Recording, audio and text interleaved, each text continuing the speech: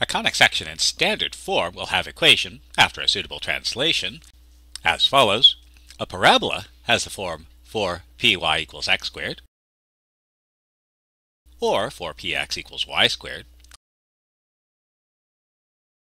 An ellipse has the form x squared divided by a squared plus y squared divided by b squared equal to 1.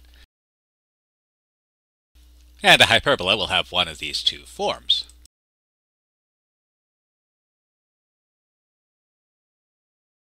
So a useful general strategy: identify the conic, identify the extreme points, sketch, and, as necessary, translate. So let's sketch the graph of this conic section. And remember, the secret to graphing is graph first, then label. So the first thing we might notice here is the x squared and y squared terms have opposite signs, and so this will be some sort of hyperbola. It's also useful to note that the graph of this equation will be symmetric about the x and y axes. And something that's useful to do is to look for extremes. The least a square can be is 0. And so the least x squared can be is 0. But in that case, our equation becomes... But this is unsolvable. Well, it's not that bad, but it does mean that there is no point for which x is equal to 0. On the other hand, the least y squared can be is 0, and so in that case, our equation becomes... And we can solve this, so we find the points 3, 0 and negative 3, 0 are on the curve.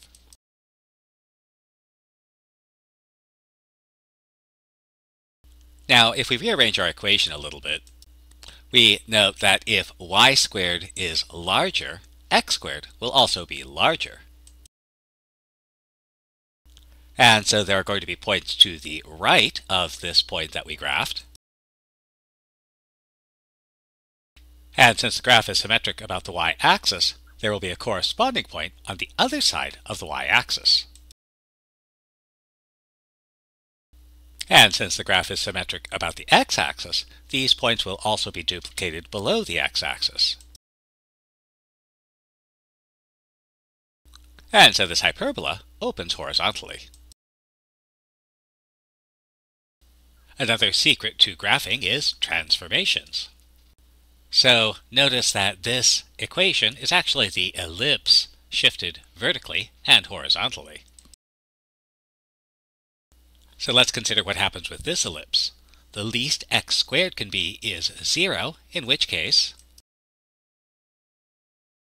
we find 2 points on the ellipse,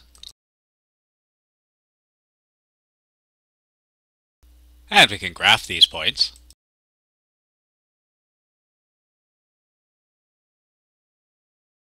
Meanwhile, the least y squared can be is 0, in which case we find another 2 points on the ellipse, and we can graph the ellipse.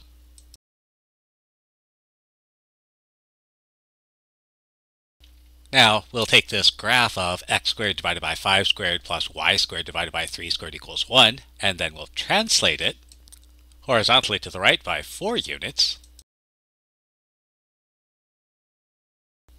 then vertically upward by 7 units.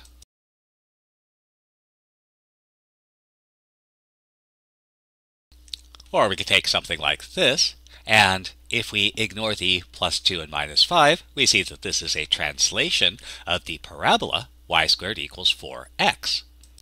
And this time we see that the graph will be symmetric about the x-axis. And going to extremes, the least y squared can be is 0, in which case so the graph passes through 0, 0. And if y squared is larger, then x will also be larger, so there are points to the right. And since the graph is symmetric about the x-axis, the points must be above and below the axis. And so the parabola opens to the right. And so we'll sketch y squared equals 4x, and then we'll translate this 5 units to the right and 2 units downward.